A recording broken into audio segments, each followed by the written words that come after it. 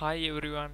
ඉතින් අද මේ වීඩියෝ සීරීස් එකේ ඉතින් අද වෙනම ප්ලේලිස්ට් එකක් හදන්න යන්නේ. ඒ කියන්නේ අපි කලින් කතා කරපු සබ්ජෙක්ට් එකේ ප්ලේලිස්ට් එක ඒ විදිහටම කන්ටිනියු කරගෙන යනවා. අද මට ඒකේ තිබ්බ විස්තර ටිකක් මට චුට්ටක් හොයාගන්න බැරි වුණා. ඒකේ අපිට කරන්න තිබ්බේ අපි ඒකේ කරා වෙන්න ඕනේ රිපර් කැරි ඇඩ එක දක්වා කරලා තිබ්බා අපිට ඩීකෝඩ් එක ඊට පස්සේ මල්ටිප්ලෙක්සර් එක ඊට පස්සේ 4 to 1 මල්ටිප්ලෙක්සර් එක ගැන එහෙම කතා කරන්න තිබ්බා. ඉතින් ඒ ඔක්කොගෙම මම ඇනලයිස් එකක් හදාගෙන හිටියා. ඒ වගේම මට මේ SR flip flop එක ගැන ඇනලයිස් කරගන්න බැරි වුණා. sorry SR flip flop කියන එක ගැන ඇනලයිස් කරගන්න බැරි වුණා. ඉතින් එහින්දා ඒකත් මං හැකියක්මනින් ටක් ගාලා ඇනලයිස් කරගෙන ඒ වීඩියෝ එකත් මං ටක් ගාලා ඉවර කරන්නම්. ඒ ප්ලේලිස්ට් එක කොහොමත් කන්ටිනියු කරගෙන යනවා. ඉතින් ඒත් එක්කම මම බැලුවා අපිට තියෙන ඊළඟ සබ්ජෙක්ට් එක විදිහට බලපුවාම IT 1306 කියන free and open source software for personal computing කියන lesson එකත් ප්ලේලිස්ට් එකක් මේ විදිහට මට ඩිස්කස් කරගන්න පුළුවන් වෙයි කියලා. ඉතින් මං හිතනවා මේකෙදිත් ඔයාලා මාත් එක්ක ඉඳී අපි කරුණු හුවමාරු කරගනි. ඉතින් අනිවාර්යෙන් මේක පිළිබඳව ඔයාලා දන්නවනම් විශේෂ කරුණු අනිවාර්යෙන් කමෙන්ට් එකක් දාන්න. එතකොට ඒක අපි හැමෝටම වැදගත් වෙනවා. අවසාන අපේ සෙම් එකේ එක්සෑම් එකට ෆේස් කරන්න අපි හැමෝටම මේක උදව්වක් වෙයි. මොකද අපිට එලියෙන් ලෙක්චර්ස් ගන්න බැරි ළමයි ඉන්නවා නේද? අපිට ඒ වගේ අපහසුතා තියෙන. ඉතින් ඒ හින්දා මේක අපිට ගොඩක් වැදගත් දෙයක් වෙයි කියලා තමයි මම මේක කරගෙන යන්නේ. හරි. අපේ මේකෙදි මම ඉස්සරව මේකේ මාතෘකාව ගැන චුට්ටක් කතා කරලා ඉන්නම්. මේකේ කතා කරන්න තියෙන්නේ අපිට free and open source software. ඒ කියන්නේ මේ free හම්බෙනවා අපිට software ආකාර ගැන කතා කරන්න තියෙනවා. අපි දන්නවා software ආකාර කීපයක් තියෙන application software කියලා ගන්න පුළුවන්. ඊට පස්සේ system software, ඊට පස්සේ අපිට තව ගන්න පුළුවන් free softwares නේද? ඊට පස්සේ අය හිමිකමක් සහිත මුදුකාංග, හිමිකමක් රහිත නේද? එතකොට හිමිකම් රහිත ඒවා තමයි අපිට free කියලා හම්බෙන්නේ. අන්න ඒ වගේ softwares මේකේ ආකාර කීපයකට බෙදන්න පුළුවන්. මේකේ කතා කරන්න තියෙන්නේ අපිට මෙන්න මේ කරුණු කීපයක් ගැන වෙන්න ඕනේ. මම මේකේ බැලුවේ පොඩ්ඩයි ස්ලයිඩ් එක බැලුවේ. Introduction to FOSS ඒ කියන්නේ free and open source software කියන එක තමයි මේ මෙතන critical FOSS කියලා දීලා තියෙන්නේ. free introduction to FOSS නැත්නම් free and open source software කියලා දීලා තියෙනවා. Introduction to major software classification අපි එතකොට මේ major softwares මේ softwares අපිට වර්ගීකරණය කරන්න පුළුවන්. එක system software ලෙස වර්ගීකරණය කරන්න පුළුවන්. අනිත් එක application softwares ලෙස වර්ගීකරණය කරන්න පුළුවන්. Introduction to free and open source software ගැන කතා කරන්න තියෙනවා. මේ system software අපි සිංහලෙන් කියන මේකට පද්ධති මුදුකාංග කියලා. මේ application softwares වලට අපි සිංහලෙන් කියනවා යෙදුම් මුදුකාංගයක් කියලා. ඉතින් උදාහරණයක් ලෙස මේ පද්ධතියක් ක්‍රියාත්මක වෙන්න අත්‍යවශ්‍යම මුදුකාංගයක්. ඒ කියන්නේ hardwares මත depend වෙන. ඒ කියන්නේ hardwares උඩ ඉන්න මුදුකාංග වලට අපි කියන්නේ system software කියලා. උදාහරණයක් ලෙස අපි මොබයිල් ෆෝන් එකක් ගත්තාම මොබයිල් ෆෝන් එකේ තියෙන මේ hardware devices ටික ඔපරේට් කරන්න අපිට operating system එකක් ඕනේනේ. අපිට සමහර විටක ඒක Mac OS එකක් වෙන්න පුළුවන්, Windows වෙන්න පුළුවන් නේද? එතකොට ඔන්න ඒ වගේ operating system එකක් ඕන වෙනවා අපේ මේ hardware devices ටික control කරන්න. අපේ display එක, speakers, camera, battery එක ඒ ඔක්කොම operate කරන්නේ system software මගින්.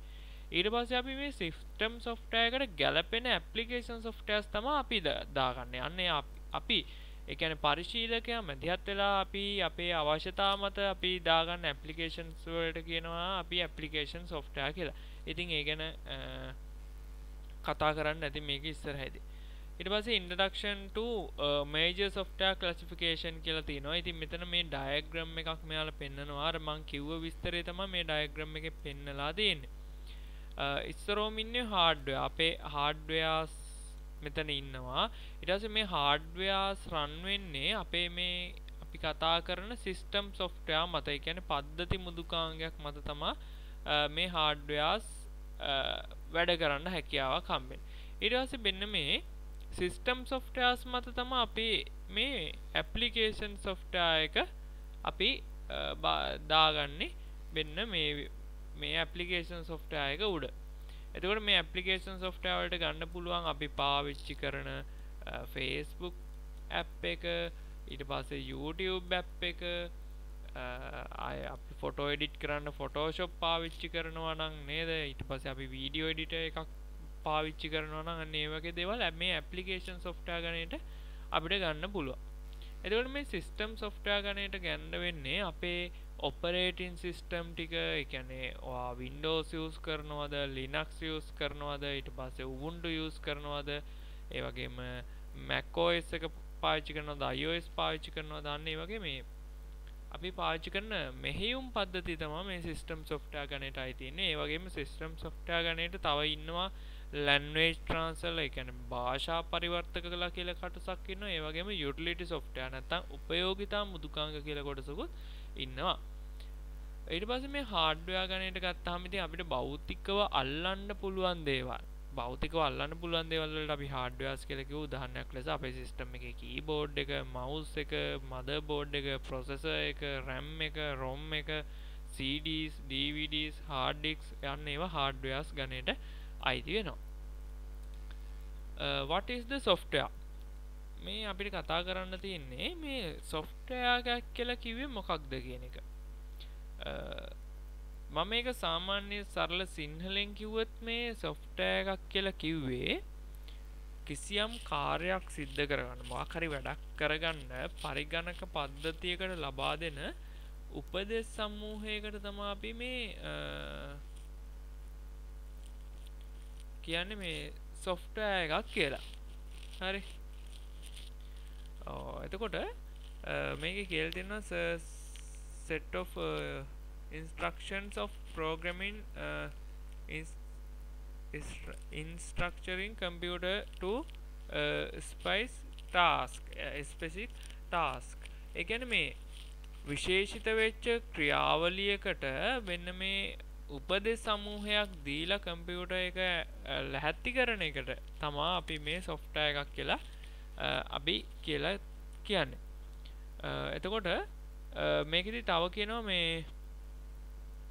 gives the computer the power to ACT and intelligent machine. ඒ කියන්නේ මේ පරිගණක මේ බලගන්නවන්න. ඒ කියන්නේ අර බුද්ධිමත් පරිගණක බලගැන්වීමටත් අපි වෙන්න මේ softwares කියන දේ පාවිච්චි කරනවා. Without software components are dead hardwares. ඒ කියන්නේ මෙයා මේ software එකක් නැතුව මේ hardware devices කියන්නේ මේ computer එක කියලා කියන්නේ මේ මැරිච්ච hardwares ගොඩක්ලු. ඒ කියන්නේ අපිට වැඩක් කරගන්න බෑ කියන එක. ඒකට තව උදාහරණයක් තමයි ඉතින් අපි සාමාන්‍යයෙන් හිතලා බැලුවොත් අපේ ෆෝන් එකේ software damage එකක් වෙලා software ගියොත් එහෙම අපිට ඇත්තට මේ ෆෝන් එකේ display එක හොඳ වුණත් අපිට වැඩක් කරගන්න බෑනේ. ෆෝන් එකේ speakers හොඳ වුණත් අපිට වැඩක් කරගන්න බෑ. අන්න ඒ වගේ මේ software එකක් නැතුව මේ computers එකේ මේ hardwares කියලා කියන්නේ වැඩක් නැහැයි කියලා තමයි මේ කියන්නේ. Software is normally classified into two components called. ඒ කියන්නේ මෙයා software එක සාමාන්‍ය software කියන දේ සාමාන්‍යයෙන් කොටස් දෙකකට බෙදනවා. එකක් application software, අනිත් එක system software කියලා කියනවා. මම ඒ ගැන කලිනුත් කතා කරා. අර අයත් කතා කරා වගේම අපිට කතා කරන්න තියෙන්නේ මේ application software එකක් කියලා කිව්වේ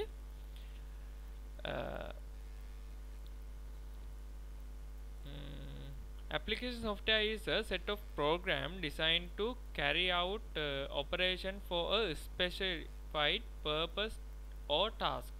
ඒ කියන්නේ විශේෂිත වූ අරමුණක් සඳහා හෝ ක්‍රියාවලියක් සඳහා නිෂ්පාදනය වෙලා තියෙන මෙන්න මේ උපදෙස් සමූහයක් තියෙන මුදුකාංගයක් තමා ඇප්ලිකේෂන් සොෆ්ට්වෙයාර් එකක් කියලා කිව්වේ. මෙයාට අනිවාර්යයෙන්ම නිශ්චිත අරමුණක් තියෙනවා. දැන් මේක තමයි මෙයා මේ මෙතන මේ කියලා තියෙන්නේ. මෙයාගේ වෙන්න මේ ස්පෙસિෆික් පර්පස් එකක් සහ ටාස්ක් එකක් තියෙනවාම තමයි අනිවාර්යයෙන්ම වෙන්න මෙයාගේ මේ ක්‍රියාවලිය ඇතුළේදී. ඒක අනිවාර්යයෙන්ම මතක තියාගන්න ඕනේ. ඊට පස්සේ මේකට උදාහරණ ලෙස මෙයා දීලා තියෙනවා අපේ Microsoft Office එක, නැත්නම් අපේ Excel එක, ඊට පස්සේ database, ඊට පස්සේ system development මේ softwares according to user requirement. ඒවට අපි කියනවා base scope softwares කියලාත්.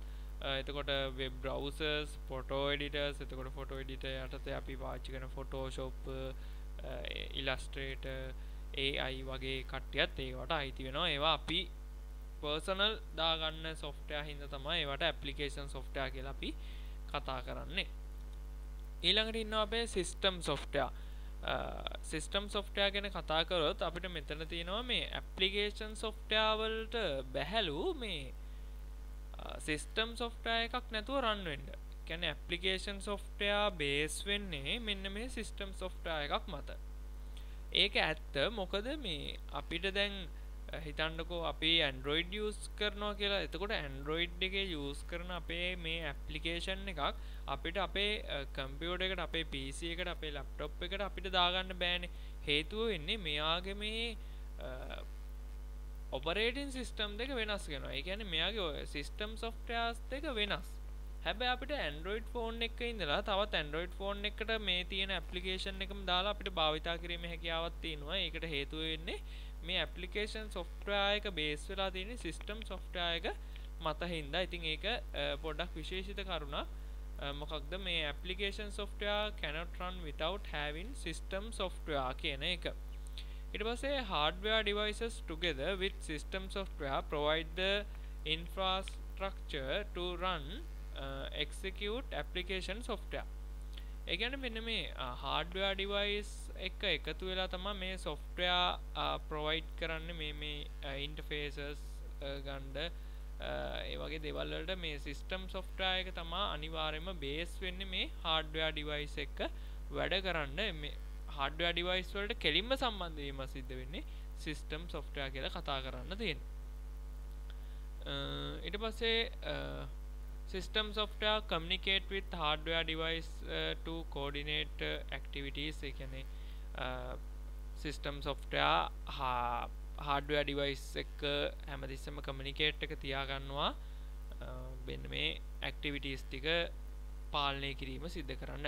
මේවට උදාහරණ ලෙස ගන්න පුළුවන් අපේ operating system. එතකොට operating system ගණයට අයිති වෙලා තියෙනවා Windows, Linux, Unix, Mac නේද? OS X, docs වගේ දේවල්. ඊට පස්සේ utility software. මේ utility software එකේ සිංහල තේරුම තමයි උපයෝගිතා මුදුකාංග කියන එක. එතකොට මෙන්න මේ උපයෝගිතා මුදුකාංග ගණයට අයිති වෙනවා defragmentation, fragmentation, ඊට පස්සේ virus guard, අන්න ඒවා utility softwares ගණයට තමයි අයිති වෙන්නේ. ඊට පස්සේ language transfers ලා. මේ language transfers ලා කියන්නේ මෙන්න මේ computer එකේ පාවිච්චි කරන දැන් computer එක පාවිච්චි කරන්නේ යන්ත්‍ර භාෂාවනේ. එතකොට ඉන්නවා මේ අපි දෙන භාෂාව යන්ත්‍ර භාෂාවට බවට පරිවර්තනය කරන translators ලා. එතකොට translators ලා 3 දෙනා ඉන්නේ.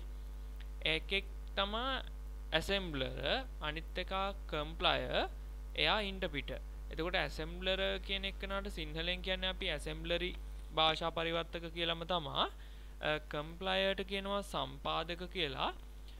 interpreterට කියනවා අපි අර්ථ වින්‍යාසක භාෂා පරිවර්තක කියලා. එතකොට මේ compiler කරනවා ඉස්සරම assembler ගැන කියන. මේ assembler කරන්නේ assembler භාෂාවෙන් තියෙන programs. assembler භාෂාවෙන් තියෙන programs එයා පරිවර්තනය කරනවා යන්ත්‍ර භාෂාව බවට. හරි?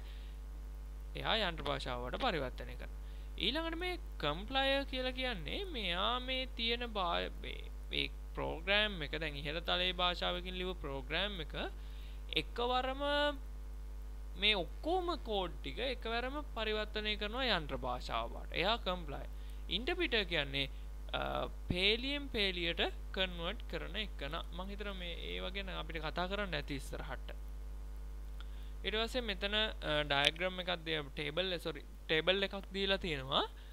මෙතන මේ ඇප්ලිකේෂන් සොෆ්ට්වෙයාර්ස් සහ සිස්ටම් සොෆ්ට්වෙයාර්ස් ගැන වෙනස. එතකොට සිස්ටම් සොෆ්ට්වෙයාර්ස් කියලා කියුවේ use for operating computer hardware එකට. එතකොට මේක පාවිච්චි කරන සිස්ටම් සොෆ්ට්වෙයාර් පාවිච්චි කරනවලු operating computer hardware. ඒ කියන්නේ කම්පියුටර් එකේ දුඩාංග ටික පාලනය කිරීම සඳහා.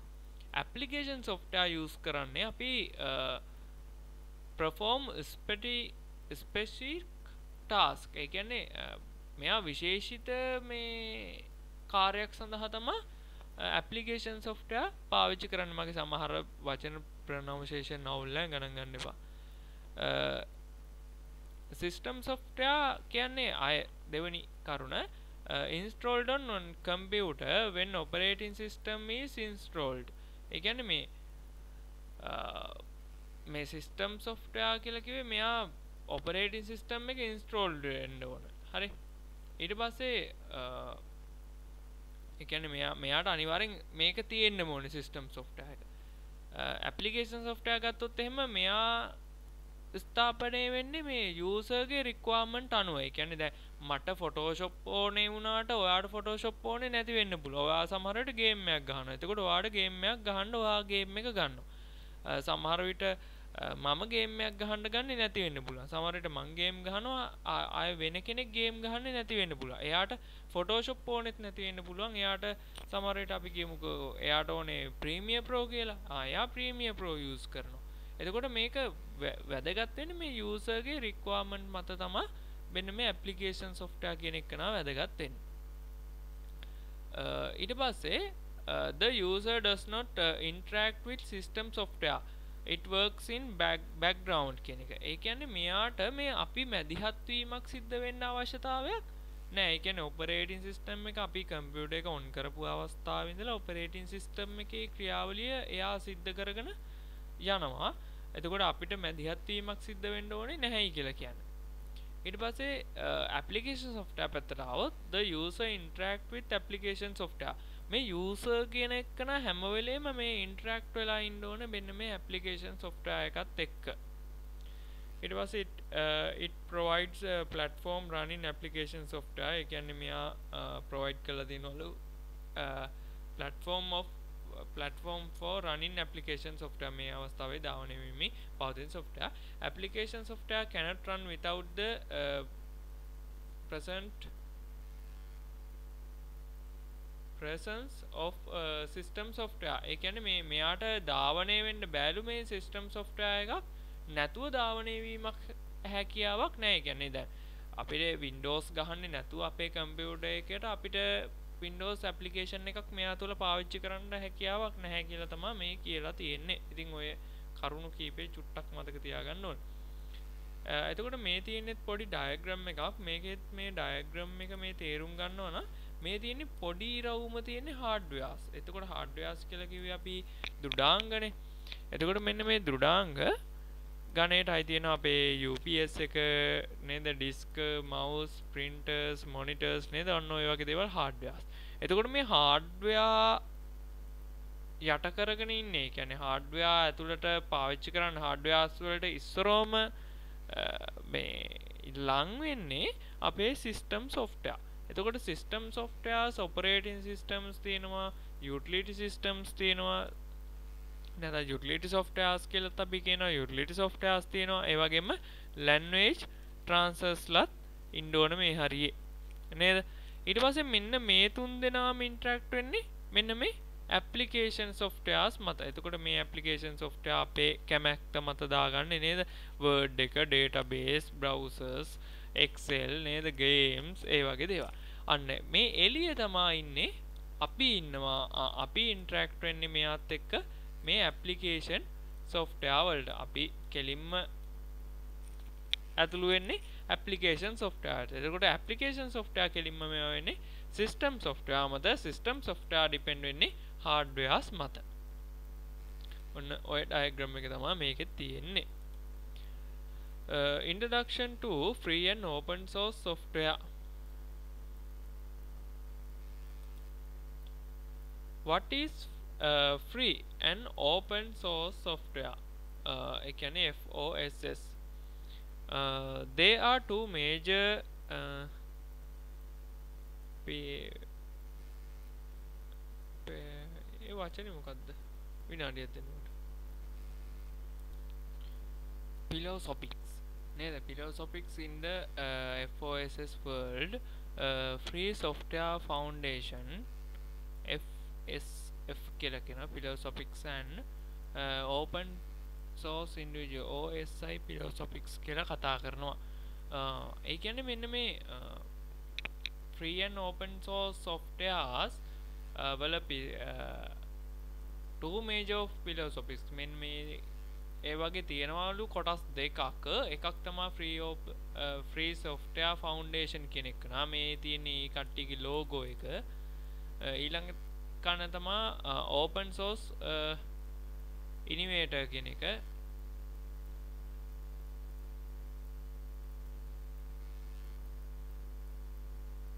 ඒ තියෙන මෙයාලගේ logo එක. and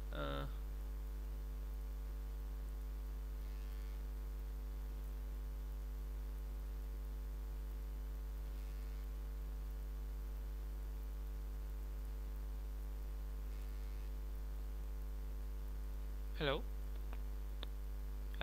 An umbrella team used for software that's considered both free and open source software. ඒ කියන්නේ මෙන්න මෙයා පාවිච්චි කරනවලු මේ කට්ටිය පාවිච්චි කරනවලු මේ ඔක්කොම open and free and open source softwares consider කරන්න.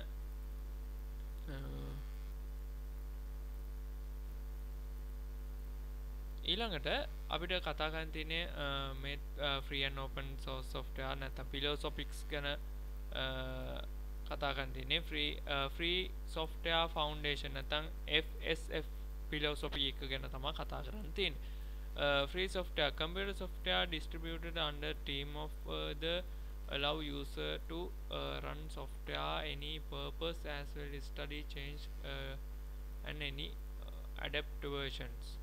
ඒ කියන්නේ මෙන්න මේ අපි දැන් free softwares ගත්තාම අපිට මේ free software මේ distribute කරන්නේ කිසියම් මේ නීති පද්ධතියක් teams වලට මේ allow වෙලා මේ අපිට පුළුවන් මෙන්න මේක ගන්න පුළුවන් අපිට අධ්‍යාපනය සඳහා නැත්තම් වෙනස් කරන්න distribute වනි ඒ දේවල් වලට අපිට මෙන්න මේ free software කියන දේවල් ගන්න පුළුවන්. එතකොට මේ වගේ වාසිත් තියෙනවා. ඒ කියන්නේ මේකේ freedoms අපේ නිදහස තියෙනවා. අපිට මේක program එක run කිරීමේ සහ මේ ඕන දෙයක් කරගැනීමේ අයිතියක් අපිට මේකේ තියෙනවා. එතකොට මේ අපිට source code එකට access වීමේ හැකියාවක් තියෙනවා. උදාහරණයක් ලෙස ගත්තාම අපිට හිතන්න මේ මොකක් හරි software එකක් හම්බෙනවා. ඒකේ source code එක අපිට හම්බෙලා තියෙනවා. ඒ කියන්නේ අපිට මේක develop කරන්න පුළුවන්. ඒ ගැන ඉගෙන ගන්න කෙනෙක්ට මේ software එක හැදිලා තියෙන්නේ කොහොමද කියන එක පිළිබඳව study කරන්න පුළුවන්. ඒ වගේ මේක අපිට අවශ්‍ය ලෙස වෙනස් කරගන්න පුළුවන්. ඒ වගේම අපිට ඒක වෙනස් කරපු එක ඕන කෙනෙක්ට ආයෙ download කරගන්න මම මේකේ මෙන්න මේ ගැටලුව මං හරි ගස්සවුවා කියලා distribute කරන්නත් හැකියාව තියෙනවා මෙන්න මේ free softwares වල. දැන් අනිත් softwares වල අපිට බෑනේ. දැන් ඒ කියන්නේ දැන් Microsoft එකේ මේ softwares අපිට වෙනම design කිරීමේ හැකියාවක් නැහැනේ. ඒ කියන්නේ දැන් Word එක ගත්තොත් එහෙම ඒක සාමාන්‍යයෙන් ගන්න තියෙන්නේ අපි payment කරලානේ. අපි ඉතින් payment කරලා ගන්නෙ නෑ. අපි ඒක අර crack කරලා ගන්න ඕනේ softwares. දැන් එහෙම නැතුව අපි pay කරලා ගත්තත් අපිට මේක වෙනස් කිරීමේ අයිතියක් ලබා දෙන්නේ නෑ. යාලා source code එක ලබා දෙන්නේ නෑනේ අපිට. ඒකට අපිට මේක පාවිච්චි කරන්න විතරයි දෙන්නේ. එතකොට ඒවා free softwares නෙමෙයි. දැන් අපිට වෙනස් කරන්න පුළුවන් softwares අපි ගාව තියෙනවා නම් අන්න ඒවා තමයි free softwares වෙන්නේ. දැන් ඔය Linux එහෙම මම හිතන්නේ වෙනස් කරන්න පුළුවන්. ඒකේ free open source softwares. ඊට පස්සේ අපිට කතා කරන්න තියෙනවා මේ open source softwares වල කතාව. එතකොට මෙන්න මේක මේ open source softwares ගත්තාම මේවා ගොඩක්ම මේ මිනිස්සු අතර පාවිච්චි කරනවා වැඩි. හේතුව වෙන්නේ මේක මේ මිනිස්සු අතේ මේ open source software මේ මිනිස්සු අතින්ම මේක ඩෙවලොප් වීමක් සිද්ධ වෙනවා. ඒ කියන්නේ දැන් ප්‍රෝග්‍රෑමින් දන්න කවුරු හරි වගේ ඉන්නවා නම් දැන් හිතන්නකෝ එයා ඒ software එක ගන්නවා. ඒකේ මොකක් හරි ගැටලුවක් තියෙනවා. එයා ප්‍රෝග්‍රෑමින් දන්නවා නම් එයා ඒ ගැටලුව හරි ගස්සලා ආයේ ඒක රීපබ්ලිෂ් කරනවා. ඒ කියන්නේ ආයෙත් කාට හරි ගන්න පුළුවන්. එතකොට මේක මිනිස්සු අතරෙම මේ software එක ඩෙවලොප් වීමක් සිද්ධ වෙනවා. When programmers can read and modify the source code, the features of the software evolves. ඒ කියන්නේ මෙන්න මේක අර මං කිව්ව විස්තරෙමයි මේ programmers ලට මේක කියවලා මේක modify කිරීමේ හැකියාවක් හම්බ වෙනවා. People's improve it, people adapt it, people fix bugs. ඒ කියන්නේ මේ මිනිස්සුම මේක ඩෙවලොප් කරනවා, මේකම මිනිස්සුම මේක පාවිච්චි කරනවා, මිනිස්සුම මේකේ තියෙන ගැටලු විසඳනවා. අපි bugs කියලා කියනවා මේ ප්‍රෝග්‍රෑමින් වලදී අර ඇති වෙන ගැටලු වලට අපි කියනවා bugs කියලා. ඒවා හරි ගස්සනවාට අපි කියනවා debugging කරනවා කියලා. ඊළඟට මේ FOSS වලට free and open source softwares වලට examples ගන්න පුළුවන්. අපේ Linux operating system එක, LibreOffice එක, OpenOffice, ඊට පස්සේ GIMP එක. GIMP කියලා කියන්නේ අර Photoshop වගේ photos edit කරන්න පුළුවන් එක. MySQL database එකක් ඒක. ඊට පස්සේ PHP එන්න ඒ වගේ දේවල් අපිට Ellipse නේද? ඒ වගේ දේවල් අපිට open source නැත්නම් free and open source softwares ගන්නට අයිති කරන්න පුළුවන්.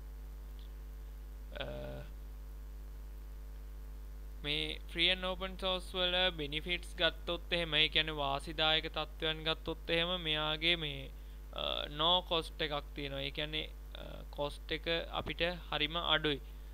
security එකක්, availability of source code එක, source code එකත් අපිට හම්බ වෙනවා. ඊට පස්සේ අපිට open standard and vendor indemnity තියෙනවා. ඒ කියන්නේ මේ මොනවද මේකේ open වෙච්චම standard එකක් සහ අපිට මේක වෙනස් කරලා ගන්න හැකියාවකුත් තියෙනවා. ඒ වගේම limitations තියෙනවා මේකෙදී. එතකොට මේ ඒ සෙට් එක ගැන තියෙනවා මෙන්න මේ free and open source software වලදී අපිට කතා කරන්න.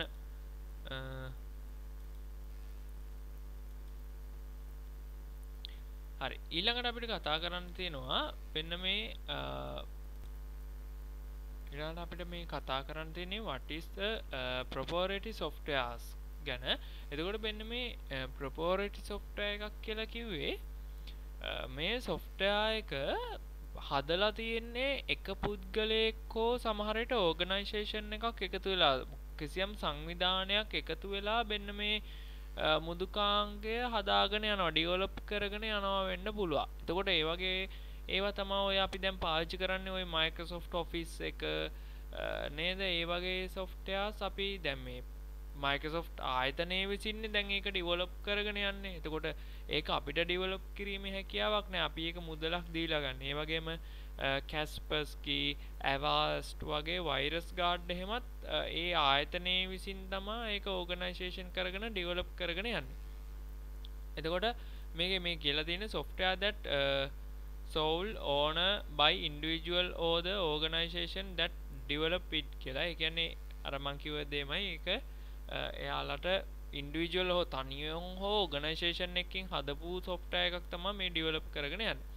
ඒ වගේම මෙන්න මේ කට්ටියට පුළුවන්ලු දැන් මේ ආයතනයේට පුළුවන් මේ software එක මේ source code එක modify කරගෙන ඉස්සරහට අරන් යන්න. ඒ කියන්නේ ඒක හදපු කෙනාට විතරයි පුළුවන් වෙන්නේ ඒක ඉස්සරහට අරන් යන්න. දැන් අපිට බැරි වෙනවා දැන් Kaspersky එකේ source code එක දැන් අපි ගාව නැහැනේ. ඒ හින්දා අපිට බැරි වෙනවා ඒක තව ටිකක් modify කරලා ඊළඟ version එක අපිට දෙන්න බෑ. ඒ කට්ටිය තමයි ඊළඟ version එක අපිට දෙන්නේ.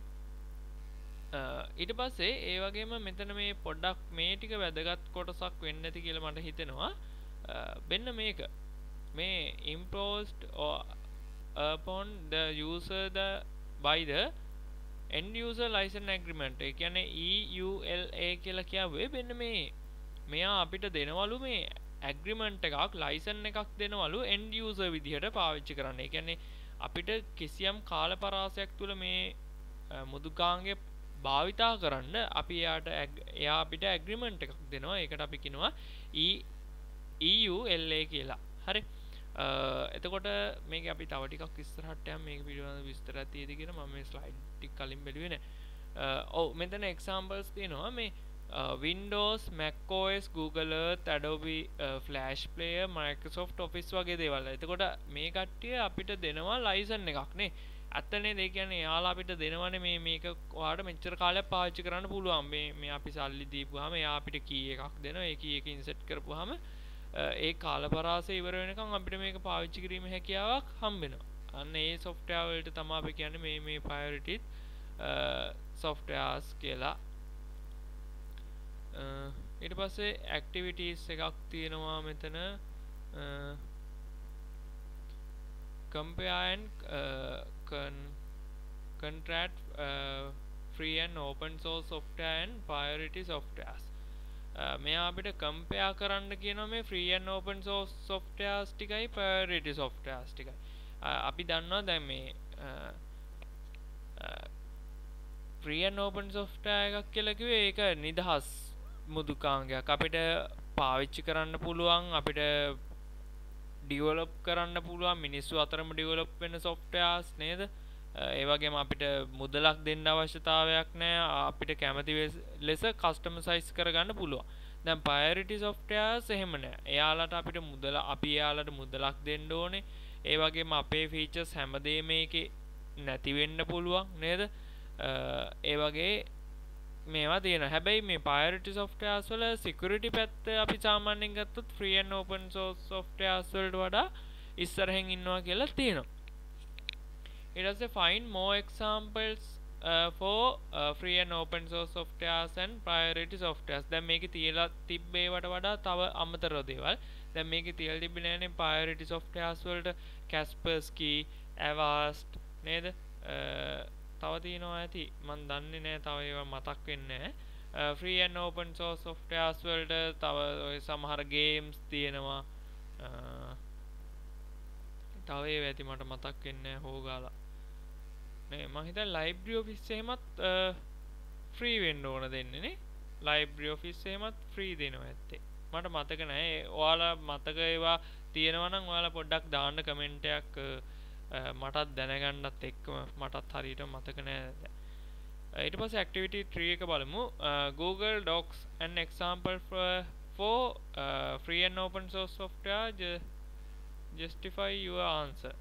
මම හිතන්නේ Google Docs කියන්නේ Google Docs ඒක Google එකට අයිති එකක් වෙන්නේ නැති නේද? ඒ හින්දා priority software එකක් වෙනව ඇත්තේ නේ.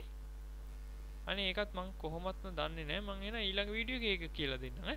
ඒක අපි හොයලා බලලා මේ ඊළඟ වීඩියෝ එකද අපි මුලින්ම කතා කරමු මේ Google Docs කියන්නේ free and open source software එකක්ද justify ඒ කියන්නේ මේ අපි justify කරලා බලමු අපේ මෙයා free and open source ද නැත්නම් priority software එකක්ද කියන එක. මම කියනවා ඔක priority software එකක් වෙන්න ඇති කියලා. මම හිතනවා ඒක අයිතියක් ඇති Google Docs වලට. බලමු. ඊට පස්සේ අපිට කතා කරන්න තියෙන්නේ මේකේ summary එක. මේ slide එක මෙතනින් ඉවර වෙනවා. summary එකේදී අපි අද කතා කරා අපි මේ softwares ගැන කතා කරා. අපි system software, application softwares ගැන ඉගෙන ගත්තා. එතකොට අපි කිව්වා system software යපුනේ hardwares මත. එතකොට application software හිටියේ system software මත කියන එක කතා කරා. ඊට පස්සේ අපි free and open source softwares ගැන කතා කරා. ඒ කියන්නේ නිදහස් සහ විවෘත මුදුකාංග ගැන කතා කරා. ඒවා අපි කිව්වා නිදහසේ අපිට පාවිච්චි කරන්න පුළුවන්. අයිතිකාරයෙක් නැහැ. එහෙමකට අයිතිකාරයෙක් නැහැ. අපිට ඩෙවලොප් කරන්න පුළුවන්. අපිට ඕන විදිහකට බෙදා හරින්න පුළුවන්. අපිට කිසි ප්‍රශ්නයක් උනේ නැහැ ඒක.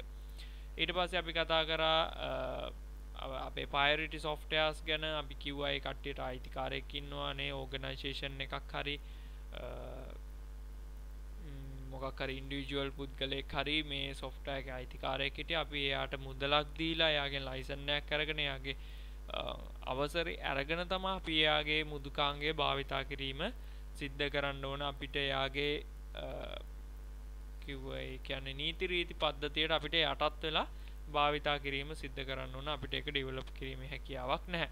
ඉතින් ඔන්න ඔය වගේ කරුණු කාරණා කීපයක් ගැන තමයි අද වීඩියෝ එකේදී කතා කරේ. ඉතින් අඩුපාඩු වෙන්න පුළුවන් මොකද මේ අඩුපාඩු වෙලා ඇති ගොඩක් මටත් හිතුණා ඒක මේ මොකද මම මේ ස්ලයිඩ් එක අනිවාර්යෙන් බලලා නෙමෙයි ආවේ මේ වෙලා ගියා ඒ හින්දා වීඩියෝ එකක් දාන්නත් ඕන අනිවාර්යෙන් නැත්නම් එක්සෑම් උත් දැන් ළඟයිනේ ඒ හින්දා වීඩියෝ එකක් දාන්න ඕනේ හින්දා මම ටක් ගාලා ස්ලයිඩ් එක එක්ස්ප්ලেইন කළා දැන් මේ ඉතින් අපි දැන් ප්ලේලිස්ට් දෙකක් යනවා මේ බිට් එකට වෙනුවෙන්ම